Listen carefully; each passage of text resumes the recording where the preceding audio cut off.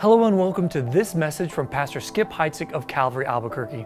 We pray God uses these messages to reach people around the world, and we're thankful to hear the stories of lives being transformed by His love. If this message impacts you, let us know. Email us at mystory@calvaryabq.org. And if you'd like to support this ministry financially, you can give online securely at calvaryabq.org/give. As humans, we like to eat. We need to eat. The body needs fuel, and fuel comes from food. As we continue our hashtag series, we learn that as believers, we also need to eat spiritual food to survive. Now, turn in your Bible to John chapter 21 as Skip begins the message, hashtag foodstagram.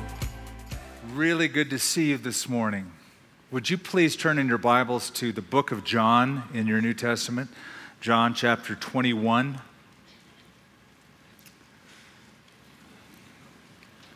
So guess how many hours in your life you'll spend eating. You and I, the typical person, will spend 35,000 hours in your life eating food. That equals to 8 years of eating nonstop for 12 hours a day. Because of that, we understand that we battle the bulge. We battle weight, and we want to fight that, and we go on diets. I heard about a group of gals who, several of them joined a weight loss group, and one of the older women had lost a lot of weight, and one of the younger gals asked her how she did it. And the old gal said, well, it's actually pretty easy. I take my teeth out every evening at 6. Dieting is high on the list of New Year's resolutions and summer goals. And that's because food has become a preoccupation in our culture. When I first signed up for Instagram and I was starting to follow people, I would notice how many pictures of food people would post. And my first reaction is, I don't care about what you're eating. I mean, I don't want to see pictures of food. But I began to find out that it's a phenomenon of sorts. 16 million posts on Instagram alone are food pictures. 16 million. Some people make a living out of it. They take pictures of food in restaurants and they write blogs on it. They give you reviews of the restaurant. I have a nephew who's a chef, and he will post pictures of his food creations before he takes them out to the table. But there are some restaurants now that are banning photographing food once it's brought to the table. Their rationale is that it distracts other customers who have come for a meal. They don't want a flash going off. They don't want anything but eating going on at the table. Now, I told you how much time you spend eating. Would you like to know how much food you will eat? Yeah, some of you go, no, not really. I really don't want to know how much food I'm eating. Thank you. Don't remind me of that. Well, you and I, an average American, will consume 1,996.3 pounds of food every year. Just to kind of put that in perspective, that's 3.7 pounds less than 1 ton. So when somebody goes, man, I ate a ton, they actually did. In a year, they will have eaten a ton of food. 10% of disposable income in America is spent on fast food. 20% of American meals are eaten in a car. The Huffington Post even said America has now added a fourth meal to their day, snacks. They call that a fourth meal. And that's because of the chunk of money that is spent on the family budget. $374 billion per year are spent on snacks in this country.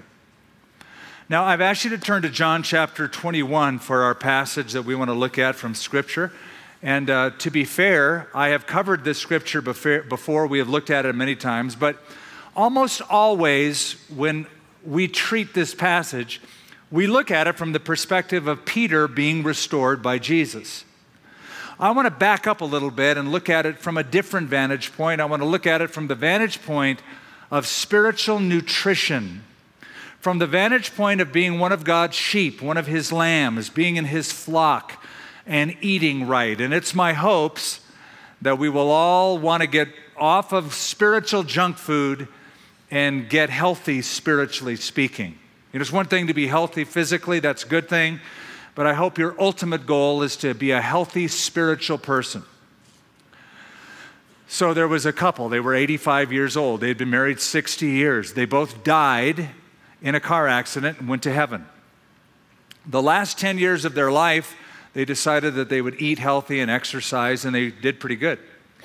So when they get to heaven, first thing Peter shows them is their mansion, and husband and wife, ooh and awe and awesome, and this is amazing. And the old guy says to Peter, okay, so tell me, how much is this going to cost? And Peter goes, not going to cost you anything. It's free. This is heaven. The guy said, oh, okay, well, that's great. Okay, thanks. And the second thing Peter does is show them a championship golf course. Beautiful. And ooh and awe and awesome. And the guy says, so Peter, I imagine the green fees here are pretty exorbitant. Peter goes, no, this is heaven. It's free. Wow, that's beautiful. Third, afterwards, he took them to the clubhouse to show them one of the meals, the spread, this buffet of every imaginable food. And the guy said, well, how much does that meal cost? And Peter goes, you don't get it, do you? This is heaven. These things are free. It's absolutely free. So the couple was amazed. They start looking at the food tables, and instinctively, because of the last 10 years of their health-conscious diet, they start looking for the low-fat, low-sodium, low cholesterol foods on the table. And Peter goes, look, this is heaven. You can eat as much as you want. You won't gain weight. You won't get sick. At that moment, the old guy gets fuming angry. And he turns to his wife and he said, if it wouldn't have been for those stupid bran muffins and all that exercise, I could have been here 10 years earlier.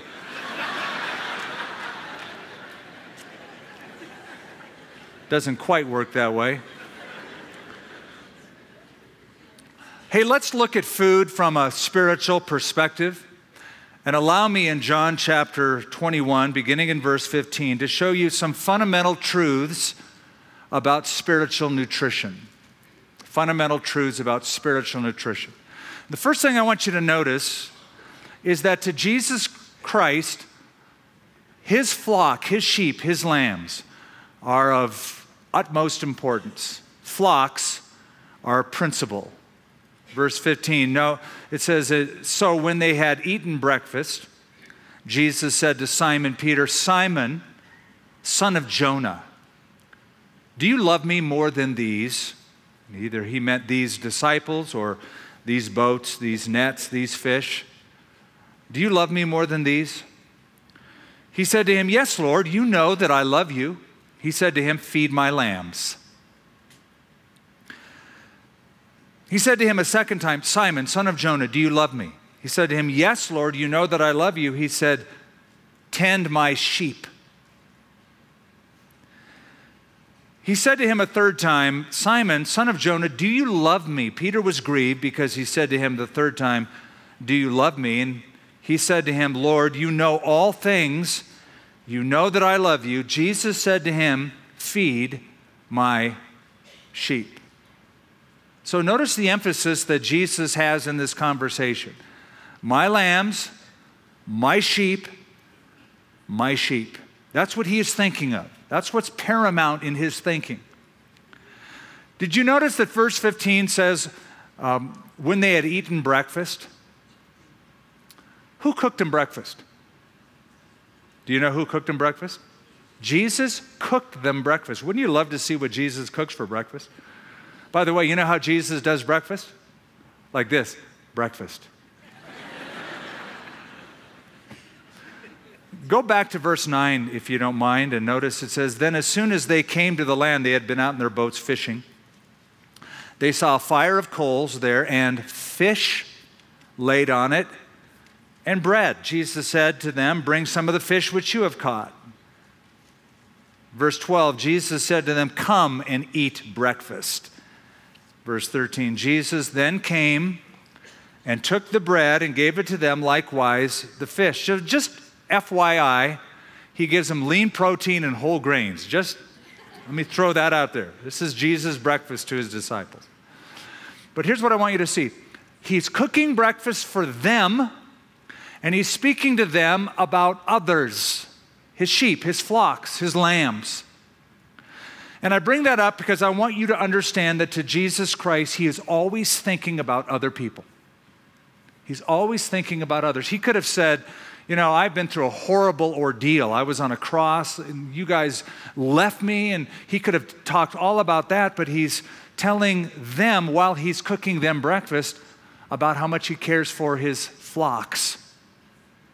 Because that's how Jesus operated. That's how he rolled. He was always thinking about others. It's how he saw people. In Matthew chapter 9, we are told, when he saw the multitudes, he was moved with compassion for them because they were weary and scattered like sheep having no shepherd. So here's Jesus caring deeply for people who are wandering in life like sheep, and they need a shepherd, and he wants to be that shepherd to nurture them and to care for them. And you know that he often referred to believers, us, as his sheep. He, the good shepherd, the classic passage in John chapter 10. I am the good shepherd gives his life for the sheep. I am the good shepherd, and I know my sheep, and I am known by my own. As the Father knows me, even so I know the Father. And I lay down my life for the sheep. And other sheep I have, which are not of this fold, them also I must bring, and they will hear my voice, and there will be one flock and one shepherd. Did you hear that? I laid down my life for the sheep. So since he lays down his life for the sheep then are his principal concern. That's what's paramount to him, his sheep. He laid down his life for his sheep. Now, we know that. We know that Jesus is a shepherd and we are a sheep. We're familiar, if we grew up in church, with that word picture. The problem is we live in a city in the United States of America, so we don't really understand the concept of sheep from a biblical perspective. To be called a sheep was not flattering, okay? The Bible doesn't place sheep in the best light. Do you know that? When the Bible wants to talk about our proneness to wander from God, it doesn't say, you know, we've all gone astray. It says, all we like sheep have gone astray, because that's what sheep do. Sheep wander, they go astray. It is part of their nature. They require constant oversight. One professor of philosophy said, the existence of sheep is evidence against the theory of evolution. There's just no way sheep could have survived that process. You know, it's all about survival of the fittest. Sheep are not strong. Sheep die without a shepherd.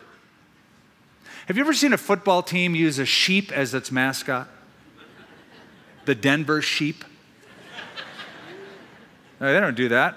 The Broncos. It's not the Los Angeles Lambs. It's the Los Angeles Rams. Have you ever seen a sign that says, beware of lamb? Like, it's my guard sheep. No, these are not strong creatures. They're easily overcome. They're very, very timid. And they don't find their own way. They're not like pigeons or dogs that they can navigate and find how to get home. Once they're lost, they're lost. It requires a shepherd to bring them back.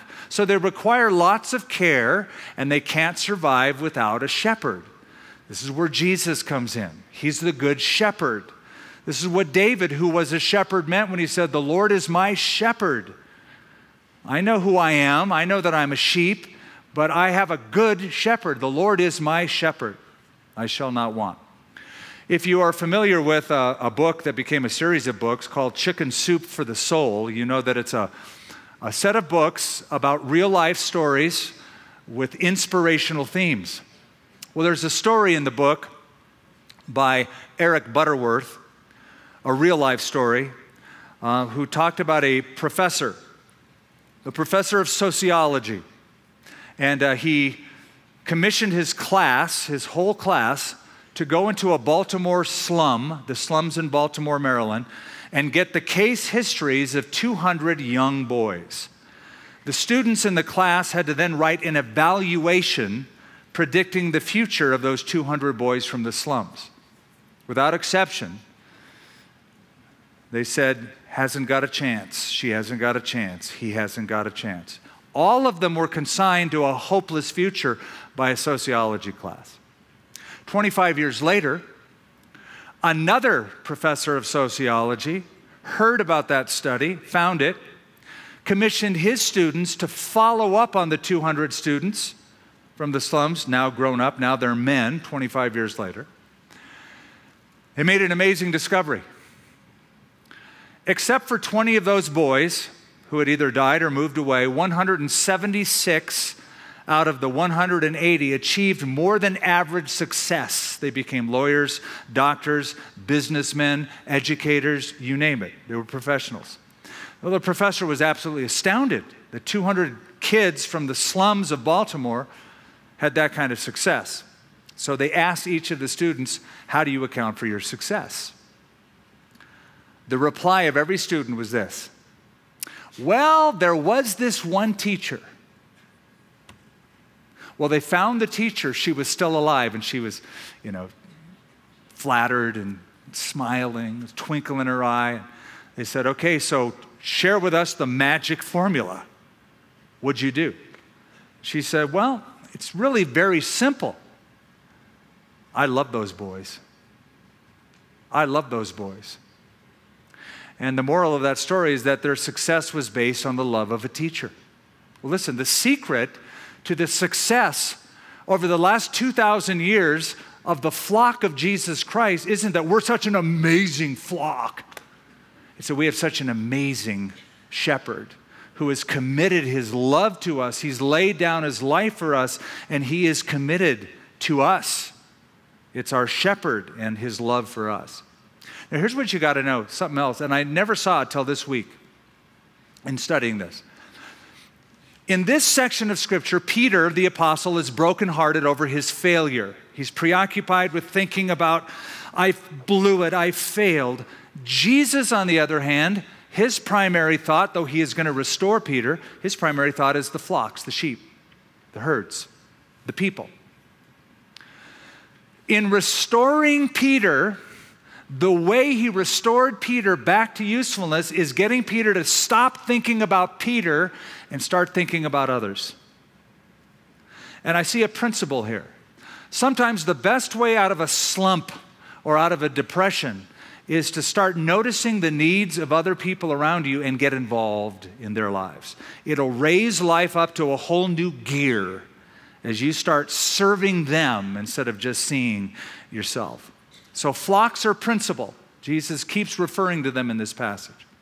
Here's the second fundamental truth about spiritual nutrition. Food is essential. Food is essential.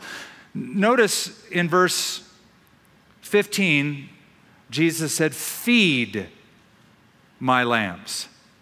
And then in verse 16, tend my sheep. And then third, feed my sheep. Feed, tend, feed. Now, why are there differences in the words? Well, the first word, feed, is the word basko in Greek, and it means to pasture a flock, to take them out to eat from the pasture, to feed them. The second word for tend here is the word poimano, which means not to pasture, but to pastor them, to shepherd them, to care for them, and to feed them. And then the third time he uses it, he's back to the first word, basko, which means to feed. So no matter how you look at it, it's feed, feed, feed. Now, I'm going to make a very profound statement. Not really, but if Jesus tells a dude 3 times to do something, he must want that to happen, right? If he says, feed them, feed them, feed them, I surmise from this that Jesus wants his sheep to be fed.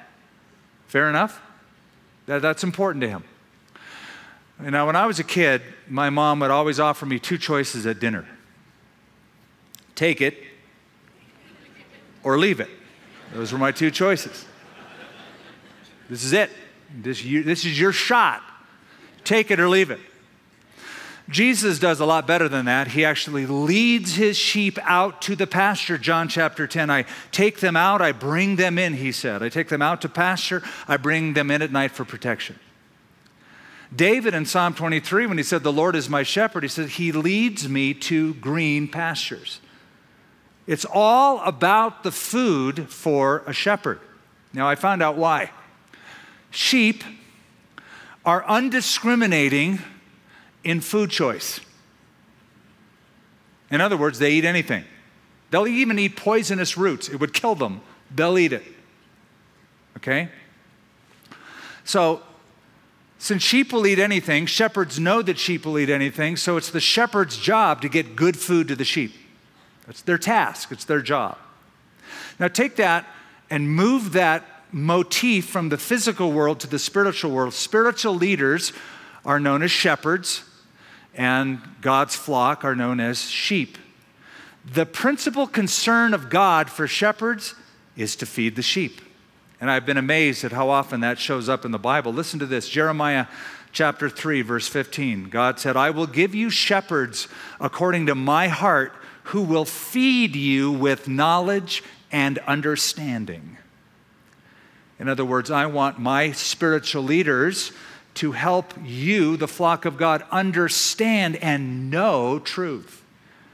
Jeremiah 23, verse 4, I will set shepherds over them who will feed them, and they will fear no more, nor be dismayed, nor shall they be lacking, says the Lord. Now God wants them to be complete and whole, and that is the job, the task of a shepherd. Ezekiel 34, verse 2, thus says the Lord God to the shepherds, woe to the shepherds of Israel who feed themselves. Should not the shepherds feed the flocks? And then Acts chapter 20, Paul the apostle speaks to leadership in Ephesus. Take heed to yourselves and to all the flock among which the Holy Spirit has made you overseers to feed the church of God, which he purchased with his own blood. It's the same truth as we have here. If flocks are principal to Jesus, then feeding is essential to Jesus. It's all about the food. It's all about what you eat. You are what you eat. Sheep need food. Okay, there was a guy who was a salesman for dog food. In fact, he wasn't just a salesman, he was a sales director. And they had a convention for their dog food brand. It was Kennel Ration dog food at the time. It goes way back. And it was a convention of dog food salespersons in this huge room. And this director stood up and he's pumping up the crowd. And so picture I'm the guy, I'm the sales director for Kennel Ration dog food, and you are in charge of getting Kennel Ration dog food to all of the homes in America. So the guy goes up there, I go up there and I say, what's the best dog food in America? And you say, Kennel Ration. They did that, but with a lot more enthusiasm than, because they sell the dog food. That makes sense, right? So they said, Kennel Ration. And then he said, then why aren't we selling more dog food than anyone else? There was a hush over the room. And finally, one of the salesmen from the South stood up and shouted across the crowd saying, fact is, sir, the dogs don't like it. Amazing wisdom, isn't it? The dogs don't like it. Did you know that 80% of churches in America have plateaued or are on the decline? How can that be? Why is that? Is Jesus not awesome? Is the Word of God not powerful to transform? Why is that? Fact is, sir, the dogs don't like it. Here's what I've discovered. God's flock want food. They want to hear from God. When God's flock gets together, they don't want to hear somebody's opinion. They want to hear what the Word of God has to say about issues in their life. Now, I'll ask you a question. Who's the head of the church? Don't say it's me. Who's the head of the church? Jesus. Christ is the head of the church, right? He's the head of the church. It's my sheep. It's my lambs, Jesus said. Feed my sheep. If you were to ask any church leader, hey, who's the head of your church? They're all going to give you that answer. Jesus is the head of our church. The follow-up question is, how does he exercise his headship? By what means is Jesus exercising headship in your church? Because there's only one answer you can give. He speaks to the church. He speaks to the church. He manages the direction because it's his word that we listen to and understand and live accordingly. See, this is where exposition of the scripture gets its foundation. It's all about divine authority. Anything less than the exposition of a text of scripture usurps the authority of God. That's why we must always see what the Bible says. I've always thought that the main task of a pastor, and I say that because of what the Bible says, the main task of a pastor is to be a spiritual chef. To be a spiritual chef, to prepare meals, spiritual meals. I remember my mom growing up, she said, I slave over the hot stove for you boys all day long. She had 4 boys. I was the baby of 4 boys, and we had big appetites. And she'd say, I'd slave over the hot stove for you boys all day long. And I think she'd say that part complaining, but part being proud because she cooked some pretty awesome meals. I've always thought that that is my task. I slave over a hot stove all day long. That's what I do.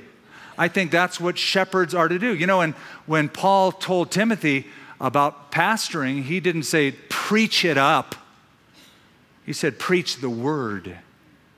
Preach the word. I want you to proclaim and preach and teach, but not just anything you feel like. Preach the word. The word. This is why the apostles in Acts chapter 6 said, we're not going to leave the word of God to serve tables. We're going to find out what God's word has to say. Any pastor worth listening to is someone who has thought through the text of Scripture and then feeds the flock. That's why Paul said in 2 Timothy chapter 2, be diligent to present yourselves approved to God, a worker who does not need to be ashamed, listen to this, rightly dividing the word of truth. Now I got to tell you, to do that takes time. It takes slaving over a hot stove, but it's all about the food. You know who J. Vernon McGee is? Ever heard that name? Okay, he's been in heaven since the 80s, but his voice is still on the radio around the world. J. Vernon McGee taught through the Bible from Genesis to Revelation, and his voice still does. He spoke here back in the 80s, and it was the year he went to heaven. I had him on the radio one day, the night before he spoke at Calvary, and I said, Dr. McGee, you teach from Genesis to Revelation. I got my cues, and my pastor Chuck got his cues from you, teaching through the Bible. And I'm just wondering, because I noticed that doesn't happen a lot. Why don't more pastors teach from the whole Bible? Why don't they teach the whole Bible? And he said something only McGee could say. He said, because they are lazy. I said, okay, you are Mr. Blunt. Because they are lazy. Charles Haddon Spurgeon said, if you plan to be lazy, there are plenty of vocations in which you will not be wanted. But above all, you are not wanted in the Christian ministry. For a man who finds the ministry an easy life will also find that it brings a hard death. Ouch, but yeah, bam. This is the reason Wednesday nights are so important to me personally, because it gives me a chance to spend an hour over a chunk of Scripture and plow deeply, giving language, background, context, and going verse by verse, chapter by chapter, book by book, from Genesis to Revelation. I want you to be the best fed congregation in the state. That is my aim. And I think Jesus has got that high on his priority list. I want them to be fed. Flocks are principal, food is essential. Third, feeders are vulnerable. Feeders are vulnerable. I bring this out because the text brings it out. Look at verse 17. He said to him the third time, Simon, son of Jonah, do you love me? Peter was grieved because he said to him the third time, do you love me? He said to him, Lord, you know all things. you know that I love you. Now, Peter is bummed out, not because Jesus repeats himself, but because of the language he employs. The first question is, Peter, do you love me? The word agapao or agape, do you love me with a supreme, intense, self-sacrificing love? Yeah, Lord, I love you. Peter, do you love me with that agape love, self-sacrificing love? Peter said the second time, Lord, I'm fond of you. He used a different word. Peter said, I love you, brotherly love, phileo love. I love you like a brother. That's getting honest. Then Jesus, the third time, used Peter's word. Peter, do you phileo me? Do you love me like a brother? I mean, can you even claim after denying me that you even love me at that level? And Peter's grieved over that because Jesus descends to that lower level of affection instead of supreme love. But he says, Lord, you know all things. Like, yeah, you know what I've done, but you know my heart. You know I love you. And Jesus, the third time, commissioned him, feed my sheep. Verse 18, most assuredly I say to you, when you were younger, you girded yourself or clothed yourself, and you walked where you wished. But when you are old, you will stretch out your hands, and another will gird you and carry you where you do not wish. He's speaking of the fact that Peter would be crucified upside down after he was arrested. Verse 19, this he spoke, signifying by what death he would glorify God. And when he had spoken this, he said to him, follow me. Here's what I want you to see. Peter, in this conversation, is a failed leader. He has failed Jesus, and he knows it. 3 times he denied Jesus, and now he's hurting privately. And so Jesus restores him, get this, publicly. Publicly? Why publicly? Why was this not done privately? Why would Jesus ask these questions with his buddies listening in? Well, there's a couple things you need to know. Number one, Jesus and Peter have already had a private meeting, a one-on-one. In Luke chapter 24, it says, one of the disciples said, the Lord is risen and has appeared to Simon. So they already had their one-on-one. Second thing you need to know is that Peter denied Jesus, was it privately or publicly? Publicly. He denied Jesus publicly 3 times. Jesus is allowing Peter to affirm him 3 times publicly. Charles Spurgeon said, a man's repentance should be as notorious as his sin. I'm giving you the chance, Peter, 3 times to publicly affirm me with your friends around you seeing. This is a turning point for Peter, a real turning point. Peter will become an incredible leader in the early church after this. He will preach the gospel on Pentecost. 3,000 souls will be saved. He will carry the gospel into Syria up north. He will superintend the meeting in Acts 15 at the Council of Jerusalem. But Peter will still struggle after this. No, he won't be a perfect leader after this. He'll still struggle. You want to know what he'll struggle with? Well, he'll struggle with legalism. He'll struggle with hypocrisy. And Paul will have to confront him on that. Galatians chapter 2, verse 11. When Peter had come to Antioch, Paul said, I withstood him to his face because he was to be blamed. Now, why am I bringing it up? Because I want you to see that Peter, you can call him St. Peter all you want.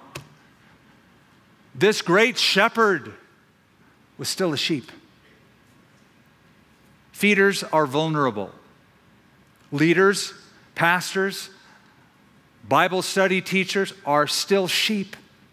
Shepherds are sheep too.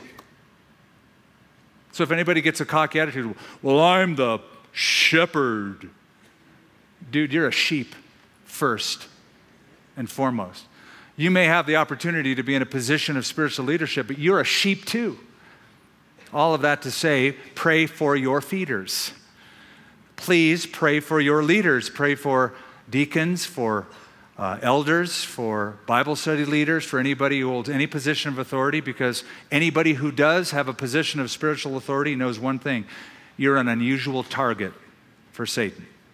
You have a bullseye taped to your back. So pray for them. feeders are vulnerable. Pastors, leaders, are also sheep, and we must never forget that. Now I want to close with a question. What are you, as a sheep in God's flock, feeding on? Think what you consume in your life, what you do, what you see. What are you feeding on? Are you feeding on poisonous stuff? You shouldn't be doing that. That's poisonous. That'll hurt your soul. That'll hurt your spiritual walk. Because sheep do that. You know, they'll eat even poisonous roots. So are you feeding on something poisonous? Are you feeding on junk food? There's a lot of junk food out there. There's just, you know, junk food. It's so much of our food now today is got fillers in it. Like cardboard. I don't know what they put in these things, but it's like, what's in that? No, there's a little bit of food. I mean, microscope, you can see it. Are you eating spiritual health food? You know how people post their pictures on Instagram? What if you were to post your spiritual meals on Instagram? What would your foodstagram look like? What would that be like? What do you listen to? What do you watch? What are you reading? What are you studying? When I say studying, I mean when you study something, you really look at it. You're looking at it from different angles. You're considering it. You're asking questions about it. You want to know more information about it. That's studying something. That's feeding on something. Mark Buchanan said, study is the ingesting and digesting, the chewing and swallowing and being filled with ideas, images, thoughts, and attitudes. To browse an idea, to skim it, to dabble in it, that's like getting a whiff of food.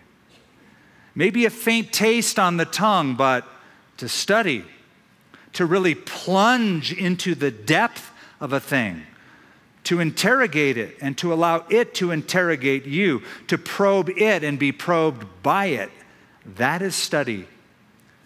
That, he says, that is eating. That is eating. What are you studying? What are you feeding on in your life? If you look at your life, if you were to post it, what are you feeding on? I'm so thankful.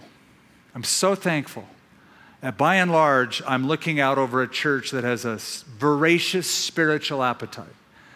That you come and you want to know, what does the Lord say in His Word about this and how I can apply it to my life? And I applaud that. I love that. It makes it such a joy. And I'm praying that your spiritual appetite will increase and that you will be filled, the Bible says, filled with all the knowledge of God. Father, thank you for the truth of this scripture, the truth that was so important to Jesus, the flock that was so paramount and principal in His thinking, that the flock, the sheep, the lambs should be fed, cared for, nurtured, fed. Lord, I pray that our own spiritual appetite would not be dulled by the junk food that is everywhere, by the poisonous food that is everywhere. Lord, it's very difficult to swim in a cultural sewer and to have any kind of sanity and spirituality, Lord, but with the power of your Holy Spirit living in us, it is possible. It is a battle, it is a struggle, we admit it freely. But we also know that your Holy Spirit is strong. Greater is He that is in you than he that is in the world. We just, once again, we end where we begin. We begin by casting ourselves on you. We end by casting ourselves on you. Thank you for your mercy and your forgiveness. Thank you for second chances like you gave to Peter and you give to us. And by the way, for third, fourth, and 567 chances that you give. Thank you for your mercy. In Jesus' name, amen. As believers, being nourished by God's truth can make us strong and vibrant. How will you live out this message that you learned today? Let us know. Email mystory@calvaryabq.org. And just a reminder, you can give financially to this work at calvaryabq.org/give. Thank you for joining us for this teaching from Skip Heitzig of Calvary Albuquerque.